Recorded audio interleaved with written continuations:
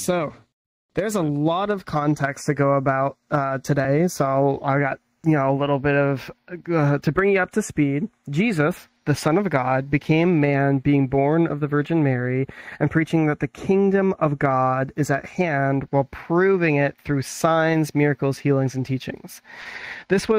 This has created a stir among the Jewish religious leaders because although the Old Testament scriptures they had at the time did mention a coming Messiah and Savior that would come in grace and ruling, this Jesus only came with mercy and grace in his first coming to earth, saving his ruling and reigning till the second coming talked about in the book of Revelation. Either way, the religious leaders did not like what Jesus was saying. That he was God, because even if he was God, and we believe he is, that would seem to undermine everything the religious leaders had built up with the temple and the sacrifices with what Jesus was preaching. More specifically, so far in Mark chapter 14, Jesus had been anointed for burial while he was still alive, had Passover with his disciples, which institutes the practice of communion together. Judas left to betray Jesus to the religious leaders. Jesus described how Peter would deny knowing Jesus 3 times like the rest of the disciples that would scatter before daybreak. Jesus' disciples went to Gethsemane to pray, and although Peter, James, and John couldn't stay awake through the night, Judas came back with a multitude of swords and clubs to take Jesus to the religious leaders. And then Peter drew the sword, cut someone's ear off. Jesus rebuked him and healed the person's ear, which in my opinion protected Peter from being also crucified as an assassin or accomplice. All this happened in one day, and it is the same night as we begin in verse 53 today. So let's go ahead and see if I can use the slide system like normal. Ew. Is this verse 32? A rat row. Well, I will go through the slides to just double check that it's not the second half that have been changed. No, they have some intro slides. Well, I guess you won't have any visuals today to read along, but I will be able to read along from the New King James Version in my notes. So hopefully you're okay with that. So, verse 53. And they led Jesus away to the high priest, and with him were assembled all the chief priests, the elders, and the scribes. But Peter followed him at a distance, right into the courtyard of the high priest, and he sat with the servants and warmed himself at the fire. So I'll go ahead and start with that. So I'll do shorter probably 2 verses at a time since we don't have them displayed. It's kind of suspicious that the court that was ready to judge Jesus at night instead of waiting till the next day to judge him during daylight. Normally, courts will like to meet during the day because then the public can sit in and see what's being decided publicly. And also, you've got the fact that people don't like doing night shifts. So that makes this a pretty suspicious court case going on. This is, by the way, the first of 6 legal confrontations that Jesus had to go through. The first 3 ended up being Jewish, with Annas, Sapphira, and the Sanhedrin. And the second 3 were Roman, Pilate, Herod, and then Pilate again. Pilate tried to pass the buck to Herod because Herod was the head of the galley. But Herod was smarter than to deal with this giant situation, like cultural situation among the Jews. And so he passes it back to Pilate. Pilate tries everything as an administrator possibly could do to get out of this trial because it's just so messy. And what's kind of crazy is if you go do a really in-depth study, and there are books about this, all these different legal cases were not legally performed because they all did something that was against the law through their proceedings. Now, when Peter is following him at a distance, although Peter was told he would deny Jesus, I will give him credit that he was doing his best not to scatter away from Jesus. And I think we should be as desperately clinging to Jesus, even in the hard times too. So I'll go ahead and move on to verses 55 and 56. Now the chief priests and all the council sought testimony against Jesus to put him to death, but found none. For many bore false witness against him, but their testimonies did not agree. So, surprisingly, the religious leaders are still looking for a way through the court system to put Jesus to death. I wonder if that's to save face or to look just in the eyes of the people. You know, the religious leaders already admit that they had been doing pretty murderous things when Judas threw back the silver he was given to betray Jesus. Well, I guess they haven't already, but they will admit later that when Judas throws back the silver for betraying Jesus, they will say, this is blood money, so we can't donate it to the church, kind of thing. And so they realize everything that's going on is a murder. I'm surprised they didn't try to murder Jesus outside of the court system. But my guess is that the Pharisees, and the religious leaders feared the people more than God. They feared maybe the rumors that would be spread that the religious leaders were the ones who sent the assassin. And so they wanted it to be an official court case, even though this court case would be not held legally or done in a legal manner. It's even more suspicious, obviously, that they tried to find so many witnesses that they found people who would bear false witness or lie about Jesus. And you can tell that they're lying because their testimonies did not agree. And it's crazy to think, like, when you take someone to court and you are trying to do a court case unjustly, it's rarely to put someone to death. But the goal of these witnesses was to put him to death. This just keeps getting from bad to worse, in my opinion. So, for a legal Jewish case, you always needed 2 or 3 witnesses that agree. This was specified in Deuteronomy 17:6, which is part of the Torah.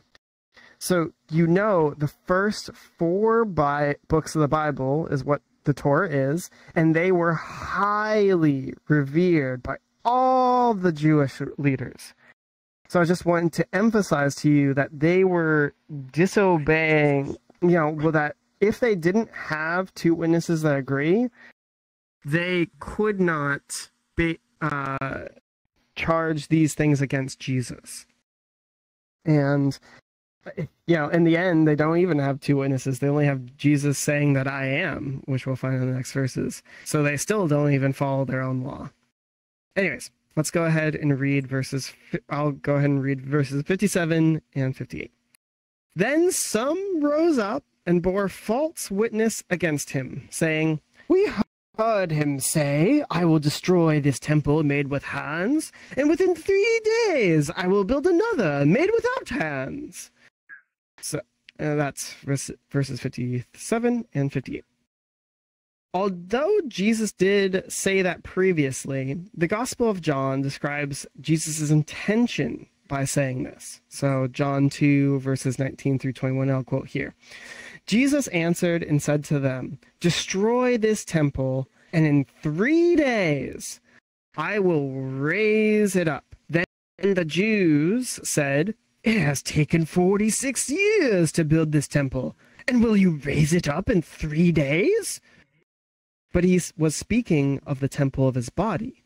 Therefore, when he had risen from the dead, his disciples remembered that he had said this to them, and they believed the scripture and the word which Jesus had said. So, just to remind everyone here, this is the same Jesus that often spoke in parables. For example, when a girl was dead, Jesus would call her sleeping, as if it were a synonym. In the same way, he was using the word temple to refer to his own body. Jesus even clarified that the one that is greater than the temple is here. In another part of the Gospels. So, going on to verses 59 and 60. But not even then did their testimony agree. And the high priest stood up in the midst and asked Jesus, saying, "Do you answer nothing? What is it these men testify against you?" Okay. Jesus did many of these things. Let me rephrase that. Jesus did many things publicly. 5,000 people were fed with a few fish and some bread. People were healed of lifelong ailments that had become their identities, like blindness and the inability to walk.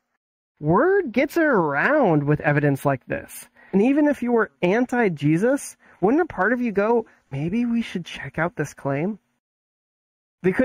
These religious leaders could not even get there because they were so against Jesus. They said his works were for the prince of the devil. Jesus got pretty upset about that when they said that, just FYI. So I'll go ahead and read it, verses 61 and 62. But he kept silent and answered nothing. Again, the high priest asked him, saying to him, "Are you the Christ, the Son of the Blessed?" Jesus said, "I am. And you will see the Son of Man sitting at the right hand of the power and coming with the clouds of heaven." Whew. So the other Gospels make it clear that Jesus was put under no oath in what the high priest did in verse 61, that he was required to answer by the court system. So Isaiah 53:7 predicts that Jesus would keep silent previously. Remember how they kept asking him normally without oath and he would keep silent? Isaiah 52:7 says exactly, "He was oppressed, and he was afflicted, yet he opened not his mouth. He was led as a lamb to the slaughter, and as a sheep before its shearers is silent. So he opened not his mouth." I would like to point out that Isaiah, the book of Isaiah, is pretty well documented for being written before Jesus' life, because of all the research that has been done on the Dead Sea Scrolls. Feel free to look that up yourself, but it's just further evidence that the entirety of the Bible, both the Old Testament and the New Testament, is one cohesive package, and that what Jesus did was pre-planned way before his arrival on earth, and that everything ended up being in control of God. 1 Peter 2:23 makes note of Jesus' silence, saying, "Who, when he was reviled, did not revile in return. When he suffered, he did not threaten, but committed himself to him who judges righteously." And so now we get to go on to the big verse 62, where Jesus says, "I am." Please, I beg of everyone here, take note of this passage. There are religions where Jesus is said to be just a great teacher who never claimed to be God in the Bible. I have personally had a friend tell me that. And you can point anyone who says those kind of things to this passage in Mark 14:62, where Jesus claimed to be the I am. The same exact title that God gave himself to Moses at the burning bush in the Old Testament scriptures. And feel free to Google search Moses in the burning bush to see that. Matthew 26:64 has it phrased that Jesus says it like, "You said it." And I'll quote that verse real quick. Jesus said to him, "It is as you said.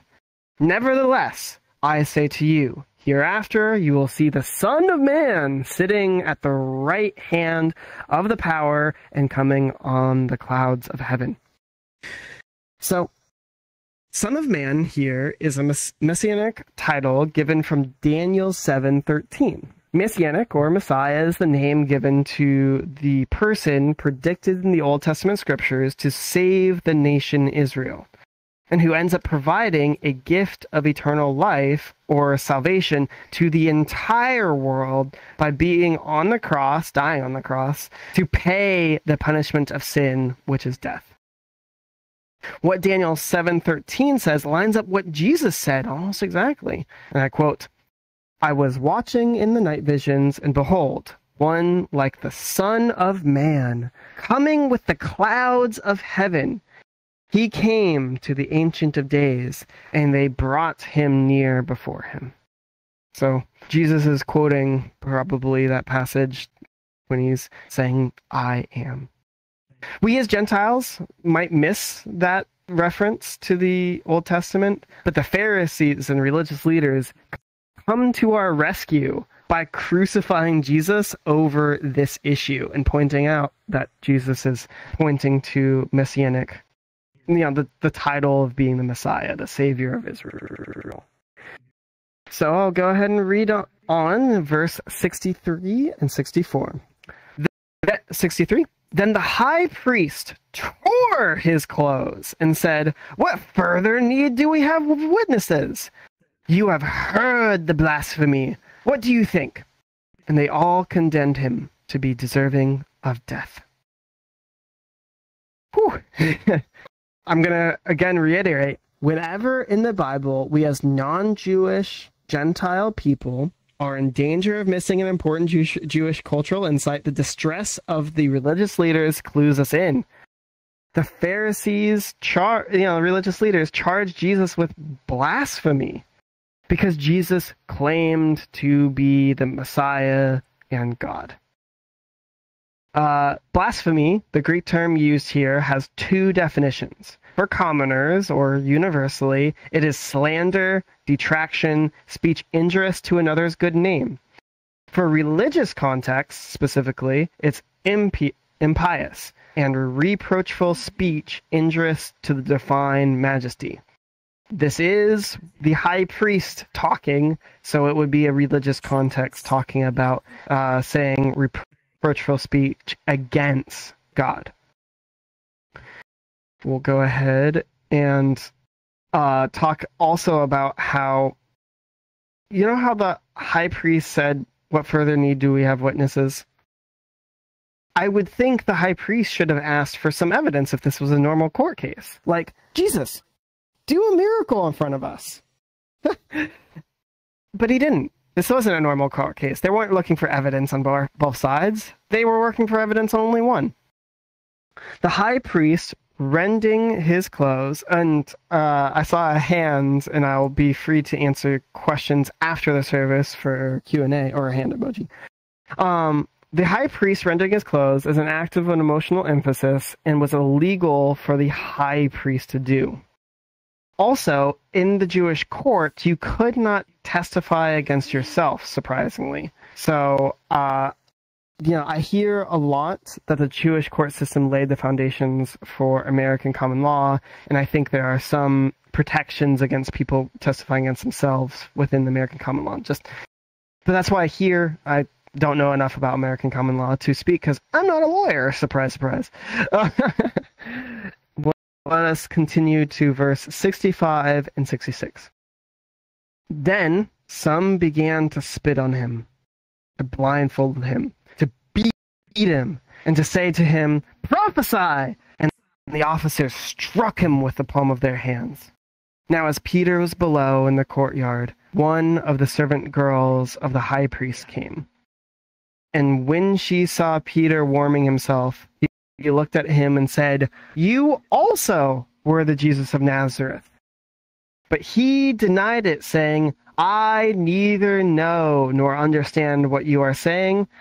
And he went out on the porch, and a rooster crowed.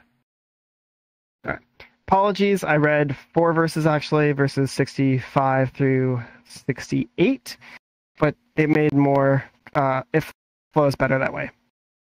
Verse, Matthew, when we're talking about Jesus being spit on and blindfolded and beaten, Matthew 26:68 makes the mocking even worse. I quote, saying, "Prophesy to us, Christ. Who is the one who struck you?" Man, can you imagine what that would be like to have people striking you, and you have the power to show them by sending an angel to slice off their heads? But he didn't do it.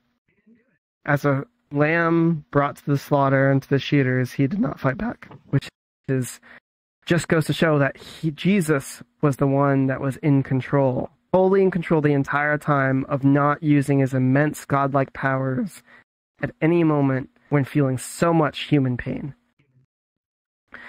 Anyways, things are off the rails here at this court case. Can you imagine being in this room, seeing the people spit, beat, and slap the accursed in a court case? I think in American history classes, there's some court case where people had a fist fight, but that was so extraordinary, they still teach it in history class. And so it's crazy to think that the accused was beaten so much. The beating people is illegal in the Jewish court system. The court is supposed to protect the accused. Peter is approached by one of the servant girls of the high priest, the emphasis that the servant was a girl is probably shown to show how Peter was afraid to be associated to Jesus, even to someone who had very little power. This is a servant. This isn't someone high up. This is a girl. Girls had a lot less power and authority in that culture, unfortunately. But it's just kind of sad to see that Peter deny Jesus in front of anyone, let alone, a servant girl. And when Peter denies knowing Jesus, I'm going to go ahead and remind us of what we read a month ago in Mark 14, verses 27 through 31. Oh, actually, do I still have 27? Nope. Ah, man. So close. I might have, it was one sermon earlier than what's the notes are, or the slides are. Anyways, verse 27. Then Jesus said to them, "All of you will be made to stumble because of me this night. For it is written, I will strike the shepherd, and the sheep will be scattered. But after I have been raised, I will go before you to Galilee." Peter said to him, "Even if all are made to stumble, yet I will not be." Jesus said to him, "Assuredly, I say to you that today, even this night, before the rooster crows twice, you will deny me 3 times. But he spoke more vehemently, "If I have to die with you, I will not deny you." And they all said likewise. All right, so that's the context. And the rooster has crowed once already, with Peter denying Jesus once. Well, let's move on to verse 69 through 72. I'll do 4 verses and these are the last 4 verses of the teaching today. And the servant girl saw him again, and began to say to those who stood by, "This is one of them." But he denied it again. And a little later, those who stood by said to Peter again, "Surely you are the one of them, for you are a Galilean, and your speech shows it." Then he began to curse and swear, "I do not know this man of whom you speak." A second time the rooster crowed. Then Peter called to mind the word that Jesus had said to him, "Before the rooster crows twice, you will deny me 3 times." And when he had thought about it, he wept. Can you imagine how devastating it would be to be in Peter's shoes? You walked away from family and career for 3 years to follow someone who you thought was God and is God, yet willingly goes to die. Those next 3 days before Jesus resurrects and visits his disciples must have been torture. God, although knowing the disciples would fail, trusted them with these trials and these difficulties, knowing they would get back up again. As Proverbs 24:16 says, "For a righteous man may fall 7 times and rise again, but the wicked shall fall by calamity." So I ask you, do you try to get up after setbacks? Can God trust you with trials like he did with the disciples? So this chapter ends on a pretty intense note, you know. There's this Roman capture. There's the betrayal of Judas. The disciples fleeing, being brought into a rigged court from the get-go. Lies being told. Not even any evidence is considered for the most part on both sides. Spitting, beating, slapping, mocking. Peter is denying Christ. I am looking forward to the resurrection, which we are going to celebrate that over the next few months, because that means we can come back to life as well. And that's in Mark 16 and following. But I also look forward to the rest of Peter's story. He starts out here a bit of a loser. He committed to doing something he didn't do. He denied Christ, cursing and swearing. No man of God. But one of the reasons we are here in this church today is because of what God has done through Peter. He became one of the first pastors of the very first churches, leading to many, many churches today. God can take a broken, failure, swearing Peter that's in these verses we talked about and turn him into, and bring him into his destiny, which becomes hope for me and you here today. Maybe you think you are no good. Maybe you just came back to church one last time, and I trust that if you pray, God will heal you if you open yourself up to him, God later tells Peter, "Feed my sheep," and restores Peter. All the Gospels keep Peter's denial and call to ministry. Yes, the resurrection is important, and that's covered by the Gospels. All 4 books of the Bible testifying of what happened during Jesus' life. But also the story of failure that Peter goes through and how God redeems it is so encouraging and important to every one of us. So I encourage you to hang tight, because although this chapter ends abruptly, when we get to Mark 16, the story turns around for good. And I just wanted to emphasize, boy, did Peter weep. It's okay to weep. God is, we're not perfect. We can weep with God. It even talks about in the book of Revelation with heaven that God wipes away every tear. And so I don't know if tears are coming from the crying. It could be tears of joy, but God cares about you in every emotional state, especially when you have come to a place of humbleness, humility, and brokenness before him, because he loves encouraging and empowering people like that. Before we judge, now some people here might judge Peter too severely, saying, I wouldn't deny Jesus. I would get crucified with him if I had walked with Jesus for 3 years. But look in the mirror. How many times have we denied God and lost opportunities to witness to others? And I'm emphasizing this as to believers who are walking with Christ. Have we talked when we should be listening? Have we argued when we should have obeyed? Do we fight when we should submit? Do we sleep when we should be praying? In Peter, we see the same struggles we go through. We see ourselves. Peter apologized after this to Jesus, and which we'll read about. And after a private meeting with Peter in Luke 24, verses 34, and Jesus forgave Peter publicly in John 21. After the resurrection, Jesus says, "Go tell the disciples and Peter." Because to the other disciples, Peter might have lost his discipleship for denying in front of other people, whereas the other disciples could hide and not have to admit that they were, to people that they, or not have to lie to people. So to me, Peter, even if the disciples thought he lost his discipleship, Peter got his discipleship reinstated in John 20, verses 21.